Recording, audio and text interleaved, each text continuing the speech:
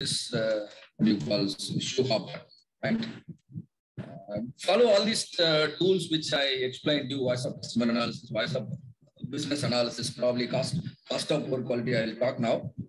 Nothing works, or not able to use all these things, and then you please call for a meeting, right? And that's called a brainstorming. Now definitely you will be able to do create a list of issues. Now CTQ tree, because see, CTQ tree is nothing but a tool that can help you to drill down the voice of the customer into measurable metrics, right? Measurable metrics helps you to take actions, right? So because when you actually look at the customer requirement, it is always vague, very vague.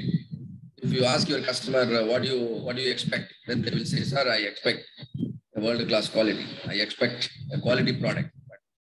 But what do they mean by quality? So the statements, customer statements are generally vague and it is immeasurable. So you must identify the drivers of satisfaction.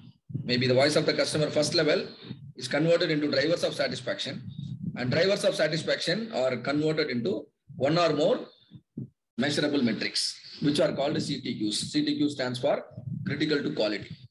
If the pain is experienced by the business leader, then that we are going to call it as CTB. So see here, your company is planning to buy a machine, and now the machine operator or the customer, because the one who is going to operate the machine is the customer. So when you ask him what kind of machine you expect, he says it should be it should be easy to operate and easy to maintain.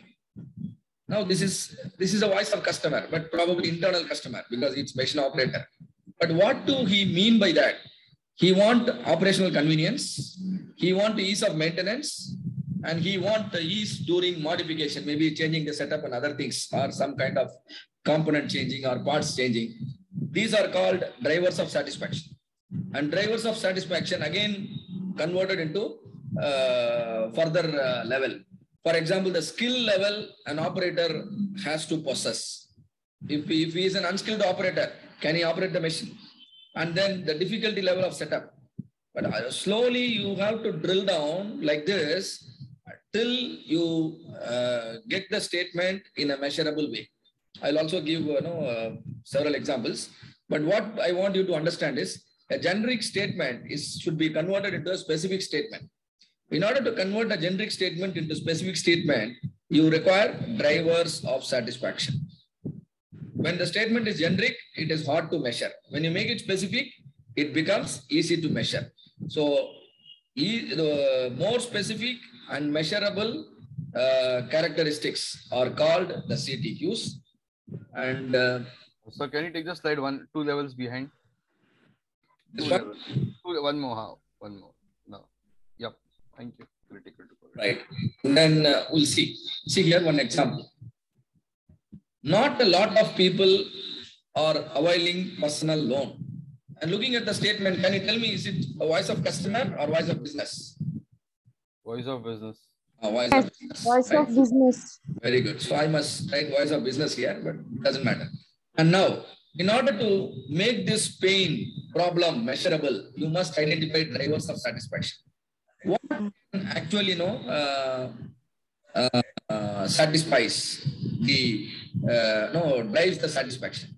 Maybe if I want to get this problem solved, probably quick approval, and then EMI should be low, less documentation. So these are all the drivers. Then what will happen? More people will avail the personal loan, isn't it? So quick approval means the processing time you currently take. That is one metric which can reflect this problem. Am I correct? And similarly, lower interest rate, and then tenure and number of documents that applicant has to submit to avail a loan. So these are all the metrics which you need to actually measure. If you actually optimize these metrics, and your problem will get solved, right? So if you really wanted to measure the particular problem, You need to drill it down, identify the drivers of satisfaction, then identify certain measurable metrics. Well, you will see, let's see one more example on this. Yeah, we'll take this. See here, now a customer says like this, I need a quality footwear. Now this is clearly voice of customer, right? Because customer uses the product. And now what are the drivers of satisfaction? Suppose if you want to buy a footwear, maybe a shoe, right? And what are your expectation or what could be the drivers of satisfaction? Less price with high quality. This price is okay, I can measure, but what do you mean by equality? How can I measure? Again, it is vague. Yeah, comfortable to the Very user. good. Fantastic. So shoe should be lightweighted. It should be comfortable to wear. It should be durable. It should be roomy enough. It should be stable. Of course, I should say cost also. Right? This is only example. This is not exhaustive. Now each one, I should now measure. How can I measure the lightweightness of the shoe? The overall weight in grams. Exactly. The entire shoe is weighing 200 grams, 300 grams, 350 grams. Now, no, I could understand what the customer wants. If my competitor shoe is 300 grams, then I will make a shoe 250 grams. The customer will buy my shoe, isn't it? And comfortable. Customer is talking about the heel height, isn't it? Height too much is not comfortable. Too less also it's not comfortable. They are looking at an optimum level. So now, and also sole material. Yes, sole material, the softness it gives, isn't it? Very good. We need to identify drivers of satisfaction and then make it measurable, durable. How can I measure durability? How many kilometers I can run using your shoe? I purchased a shoe for 2,000 rupees and there is a specification which is saying that I can run at least 3,000 kilometers. Now I get an idea about the durability. Roomy enough. I should be able to move my fingers inside the shoe. How do I measure it? I measure it by measuring the contour width and the depth. And then it should be stable. The shoe should be stable. Whether I run it or walk, or use it for walking or use it for playing, it should be stable enough. That means customer is talking about heel flatness. Do you now understand the way less specific statement of a customer is converted into more specific and easy to measure metric by identifying the drivers of satisfaction? Is it clear to you? Yes, sir. Yes.